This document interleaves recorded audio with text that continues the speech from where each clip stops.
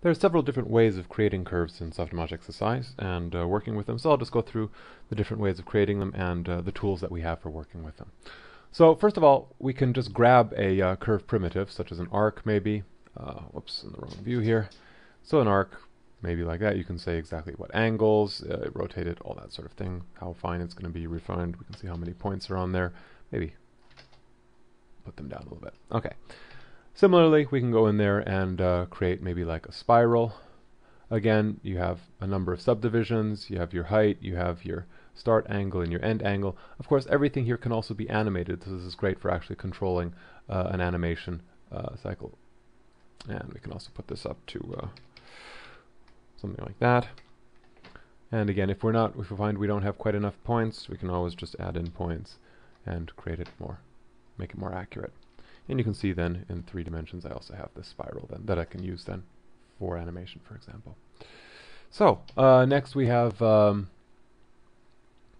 square, quite simply. Whoops, wrong window again. There we go.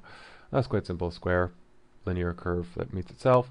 And finally, of course, the circle, which is great again for path animation or that sort of thing, and also for trimming, anything like that. So you have a certain set of primitives that you can use, but we can also, of course, create curves from scratch. And to do that, we have several different methods. So first of all, we can create the hole on the outside, which will then generate the NURBS curve on the inside.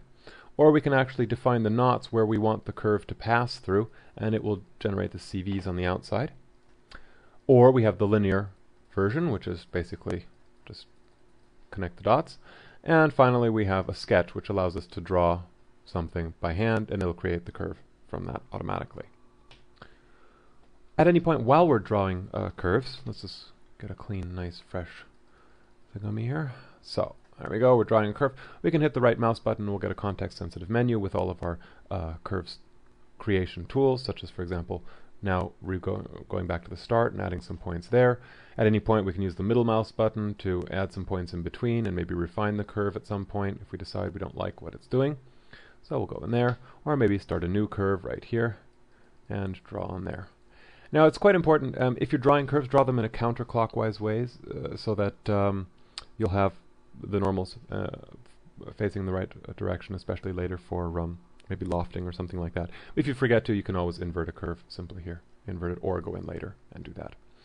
Right, so we have a couple curves created like that. Now let's just delete those actually and just go into a couple more things, because you'll see that those were the basics for creating a curve from scratch, but we can also extract curves from other objects. So for example, let's grab ourselves a, what are we going to do here, a cone maybe.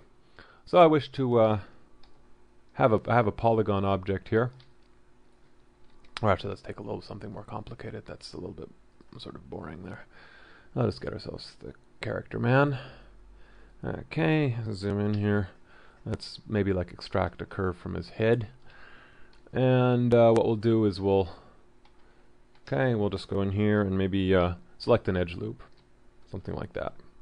Okay, so we just grab ourselves this edge loop, going around, and now I wish to have that as a curve, maybe for lofting purposes, maybe for again animating whatever I want. So all I can do is just go here and extract from edges, and it's now created a linear curve based on that.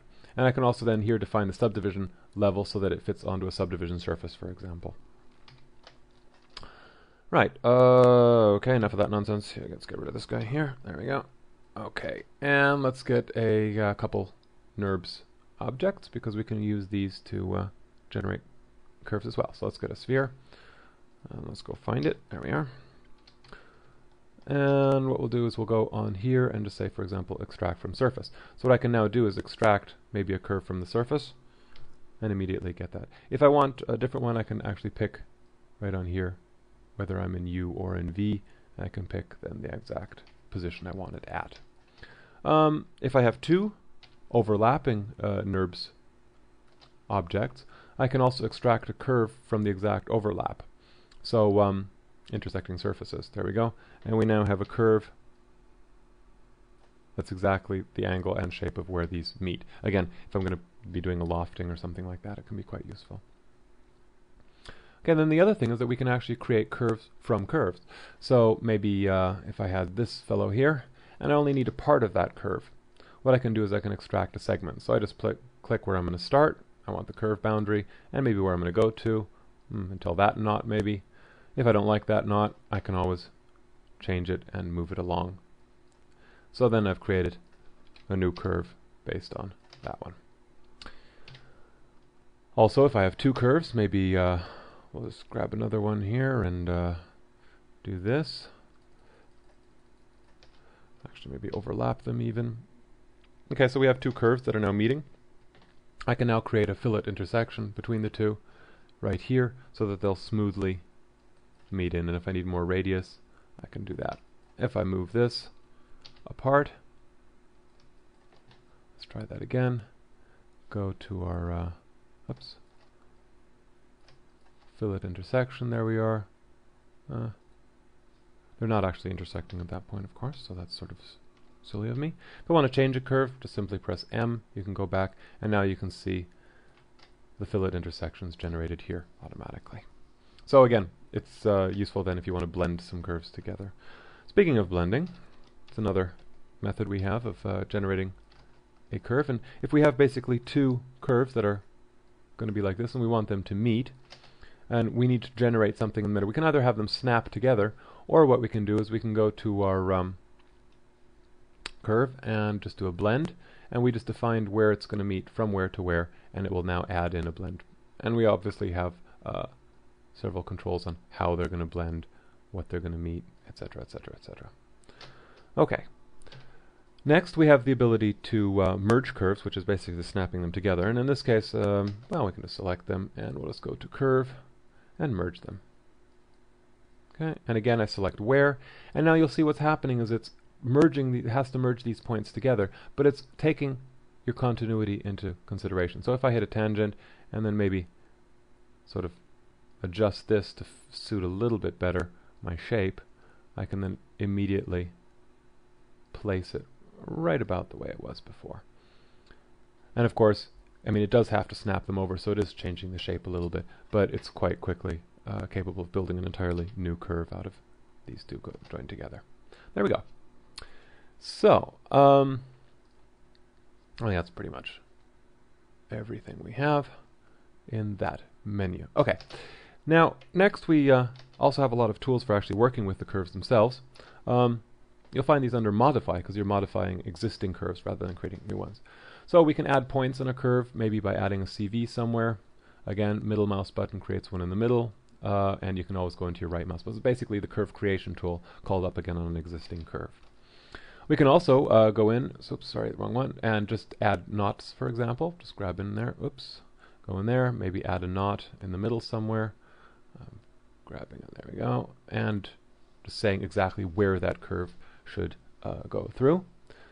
And of course, we can also just insert knots to refine the curve. So if we want to grab one there, and we can also move it about and say exactly where the refinement is, and it will then also add the CVs to make sure that that's correct mathematically. Okay, we could also remove knots if we decide we don't like one. That's not a knot we like, we just delete it out. Quite easily done. We can invert our curves. We can open and close them. So if we want a closed curve, again, maybe for a lofting or something like that, maybe we want to create a path. We can shift it in U, and the other two down here are quite important, especially for if you're creating curves automatically, maybe from a plotted source or something like that. We can just go in here, and actually, no, I think I'll go to a sketch and maybe make it a really complex little thing here. And if we actually look at the points, okay, it's going to be quite confused. So we can actually go in there and clean up the curve a little bit. Yeah, just clean it up a little bit.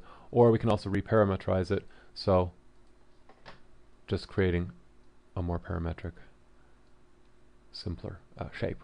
There we go.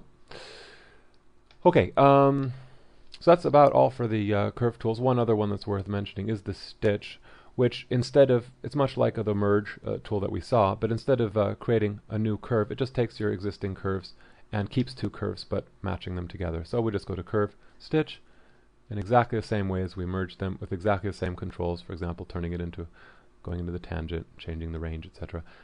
But it does keep them as two separate curves still. So it's just matching them up. So I want to generate. So another really useful tool for creating curves is actually being able to plot them out. So what you'll find a lot is if you have an animation, let's just grab here and just check. What we have here is an animation whereby the bones are spinning at from 0 to 50 frames. Each bone is going around 720 degrees. And if I actually play this back, it's really hard to see exactly what's happening. And also, if you maybe wanted to use that path for a camera constraint or something like that, it'd be pretty difficult to do. So what we can do is we can easily just create a curve out of that. Simply select what you want to, or which path should be plotted.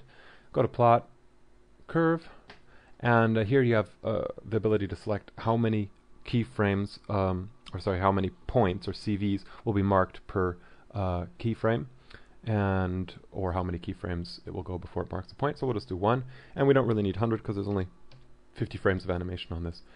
And you see, then it actually builds this curve out of the animation. Great for making pretty patterns, sort of reminiscent of the old spirograph things that I'm sure most of us played with as kids. But it's also very, very useful for seeing exactly in an animation flow where your objects are moving, or being able to take off like an IK, plot it out, and then use that path constraint to blend back and forward between IK and FK, things like that. There's a lot of uses for this.